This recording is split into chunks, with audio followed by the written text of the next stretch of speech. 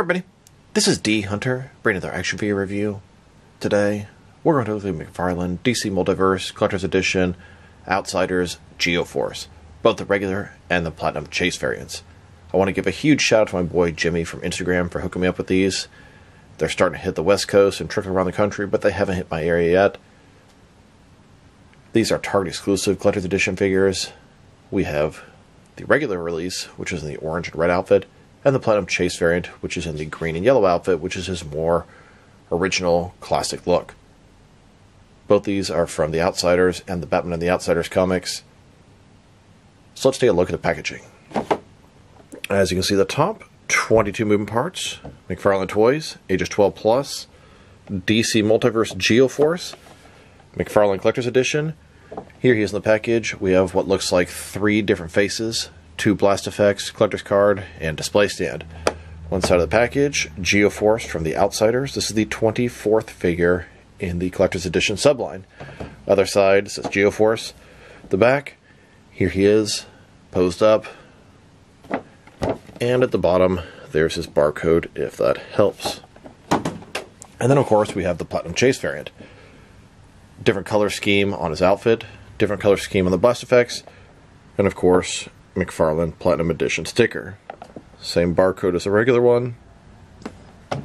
So with no further ado, let's open them up. Alright, now that these figures out of the package, here they are with all their accessories laid out. Each one has a display stand, collector's card, 2 energy effects, and then a total of 3 different faces. Before I deal with all that, let's talk about and check out the figure. So this is Geo-Force. His real name is Brian Markov. He's the younger prince twin of Markovia. He underwent some experiments trying to turn humans into metahumans. He ended up with a lot of different powers. He helped Batman take down some super criminal, and then went back to America and joined the Outsiders. He was one of the founding members of the Outsiders, and actually after Batman left the Outsiders, he was leader for a brief period of time. So Geo-Force has a lot of powers. He has a connection to the Geo-Force.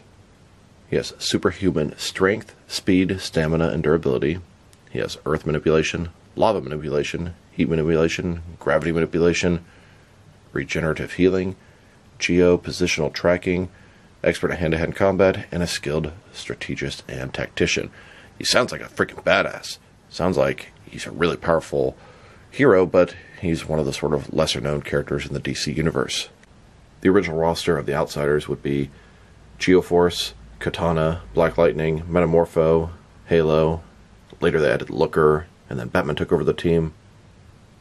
The modern Outsiders consists of Batwoman, Batwing, Katana, Black Lightning, the Signal. They've undergone many changes throughout the years, and I hope they give us the whole original team. The orange and red version of Geo-Force is his later suit. The green and yellow is his original suit. They're done with the speeding bullets Superman body, so let's take a look.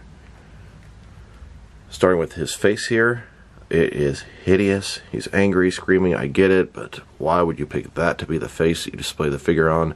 He looks like he's a villain, he's evil, but he is not. Hair looks good, sort of flowing in the wind. He's got the big mask covering his face. Looks like he has some white lenses in eyes and that screaming face, and I can't wait to switch to a regular face. GF, Geo-Force, not gluten-free. I recognize that stupid texturing up and down the entire body for the speeding bullet Superman, and it's been used a few times since.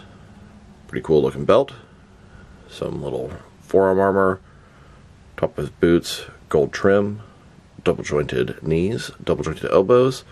As a whole, he looks good, but I don't believe he had anything like this on the suit in the comics. And a closer look at his face and head sculpt, which I do think is very well done. The hair, the sculpt, the paint job, it's all there. I just think the hideous, screaming face needs to go. Like I said, looks good, especially the hair. And there's a time and a place for a face like this. And a closer look at the Platinum's face and head sculpt. Hair's a little bit different. Face is the same screaming face, but of course, a different color costume.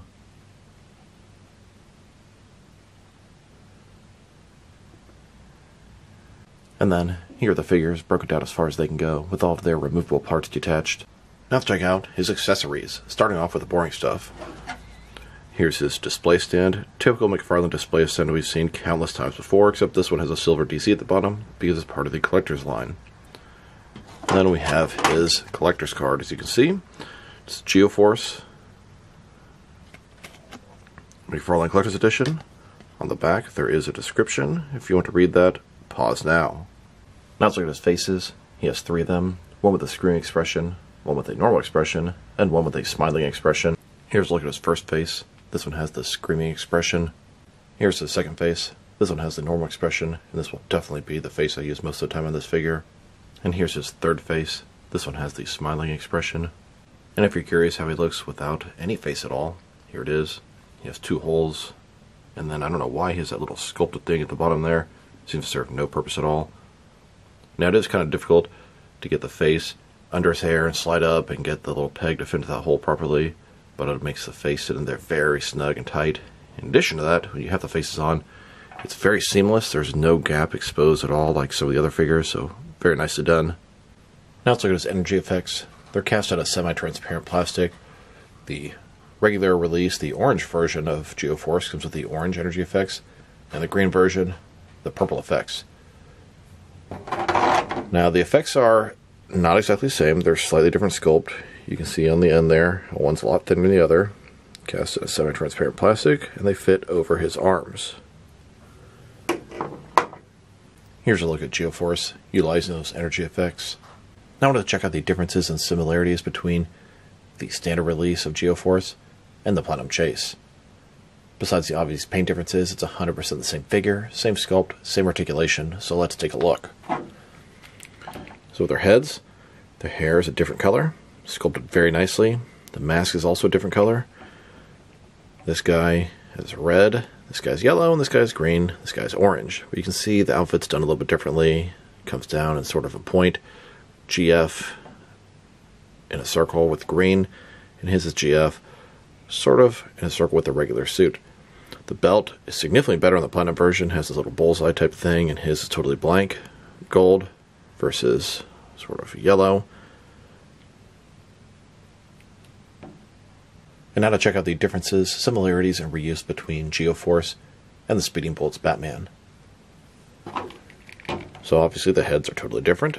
Batman here has this extra piece sort of attached to the chest. His chest is totally smooth, but it's the same torso and stomach, the same arms until you get down to the forearms here, and he has this extra wrist piece. Batman has the glove and fins. You can see the textured lines going up and down the arms, as well as the legs. The diaper is a little bit different, or at least he has a different belt. I think it's the same diaper. The legs are the same, even the boots. So these guys are 100% the same figure, different head. Obviously Batman has a cape, different forearms, different belt, bat symbol on the chest, different paint job. Here are all the figures that utilize the Speeding Bullets body. We have a total of 7 so far, and I'm sure they're just getting started. It's a great body. I wish it would just smooth that textured part on the arms and legs. It would really elevate this and allow him to use it for a ton of different reasons.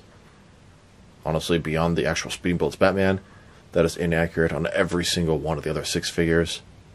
Now that we've taken a pretty good look at the figure and his accessories, let's check out his height. From bottom to the top of his head, standing about 7.1 inches tall, which can translate to around 18 centimeters. And for his articulation, starting with his head, of course, he can rotate side to side. He can look up and down a pretty good amount. Can tilt his head from one side to the other. Shoulders on a ball joint, goes out more than 90 degrees. Up, down, around, all that good stuff. He's got a butterfly ring between his shoulder and chest, increasing the range of motion and covering a large gap that would be there. Bicep cut below that. Double jointed elbows. His wrist can rotate and it's hinged as well. Ball joint his torso, rotate around, forward and back. Another one is waist, rotate around, forward and back. Between the two, pretty good range of motion. Legs completely does the splits, McFarlane style hip joints. Rotation's minimal on him. Legs go forward about that far, a little bit more to the sides. Back not at all. Double jointed knees, and his ankle, forward and back.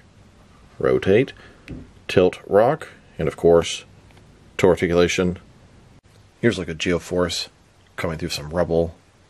Just did a bunch of earth manipulation. Now let's check them out. Next to some other action figures, starting off with some other Geo-Force and Outsiders figures. Here's the McFarlane Geo-Force figures, next to the DC Direct Geo-Force. I believe this is the only other company that's made a Geo-Force figure. And here they are, next to a Mattel DC Universe Classics Metamorpho, another member of the original Outsiders team, and this is more or less his traditional classic look. Then, next to Mattel DC Multiverse Katana, this is in her more modern Rebirth look. I would love someone to make a classic katana. No one has ever made one before. I really want them to make the entire classic Outsiders team. And now, with the McFarlane Black Lightning figure, this is a more modern version. They would need a classic one to go with the classic team. Happy to have this modern one.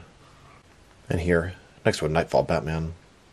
Even though this is a 90s Batman, this is the same way he looked in the 70s, the 80s, and the 90s. And this would be a great Batman figure to lead the classic Batman and the Outsiders team. So here's the McFarlane Collector's Edition Wave 1. Every single Collector's Edition figure has a Platinum Chase variant.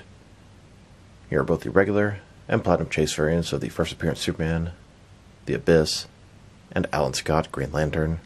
And here's the second wave of Collector's Edition figures, both regular and Platinum versions of Firestorm, Hawkman, and Sinestro. Then, the third wave of Collector's Edition figures, we have the Death and Return of Superman, Captain Carrot, Batman as Green Lantern, and Wonder Woman. Here's the fourth wave. This wave consisted of Penguin, Starfire, and Captain Boomerang. And here's the fifth wave of McFarlane Collector's Edition figures, both the regular and Platinum Chase variants of Sergeant Rock, Connor Kent Superboy, and Manga Batman.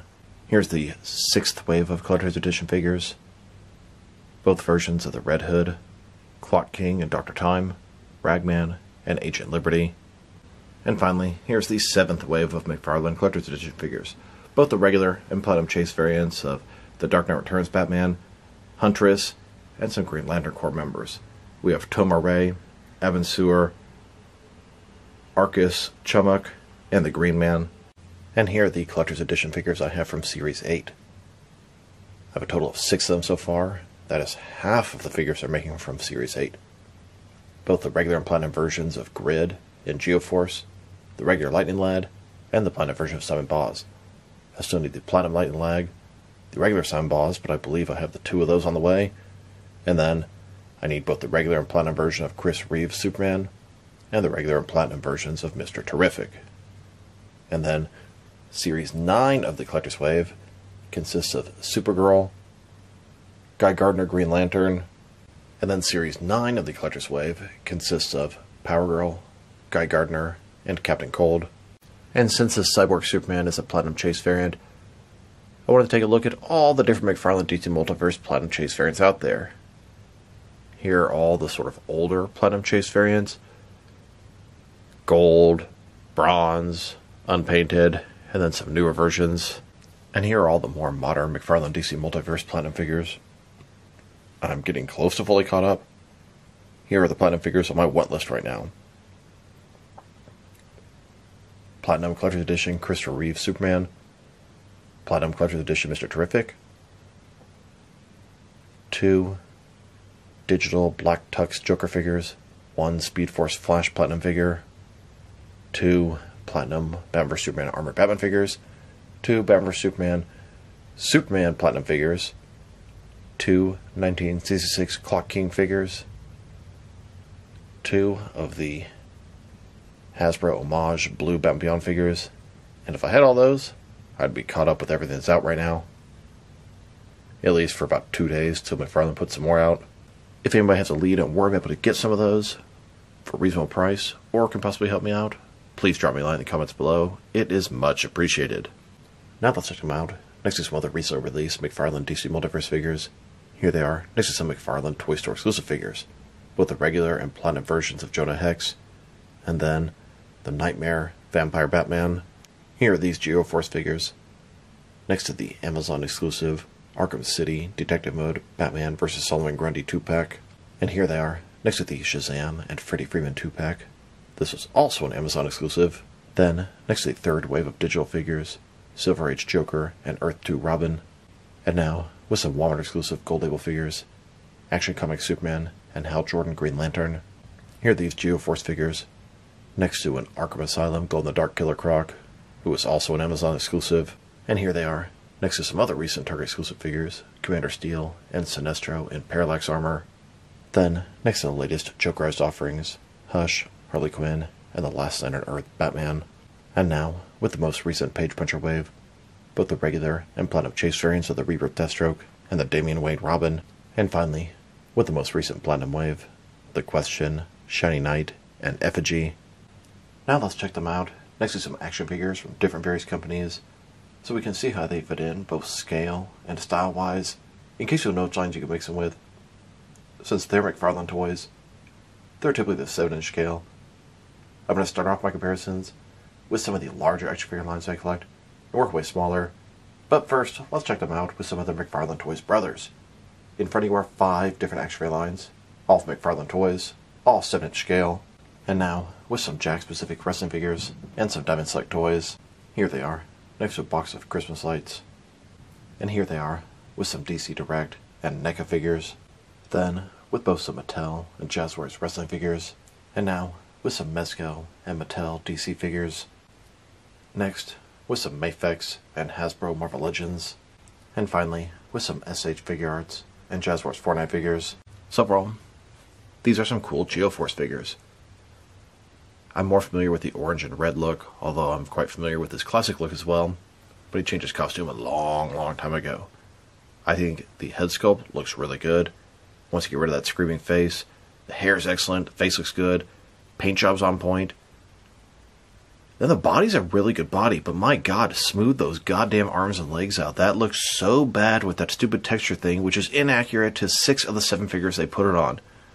If you're going to use a generic body like this, or Blue Beetle or whatever, make sure it's a generic body and doesn't have signature sculpted lines up and down their arms and legs. That is so annoying when it's not accurate to 90-some% of the figures that you're putting it on. It's okay to alter the sculpt a little and smooth that out. Or put some different arms and legs on him. I do like the figure. His accessories, they're okay. They don't fit on the hands quite as nicely as I'd like. I mean, they do fit on there and they're secure, but it looks a little off. If I were to rate this guy, I'd probably give him like a 6.5 out of 10. Man, probably a 6. He looks good. I like him. I don't like that stupid thing on his arms and legs. Beyond that, the reuse is fine. Paint job's good. Really happy to start the Outsiders team. My god, McFarlane, please finish it. There are many teams you guys have started and never went back and revisited. It's a solid release, but like I said, I almost don't want Geo-Force if he's going to be the only member of the Outsiders that they give us. So this is D Hunter. Thank you guys for watching this video. If you liked the video, press like below. If you have anything you want to say about the video, add to the comment section. If you want to see additional action figure reviews from me, press subscribe. I do appreciate when you do that. Once again, this is D Hunter. Thank you for watching this video, and I'll talk to you guys real soon.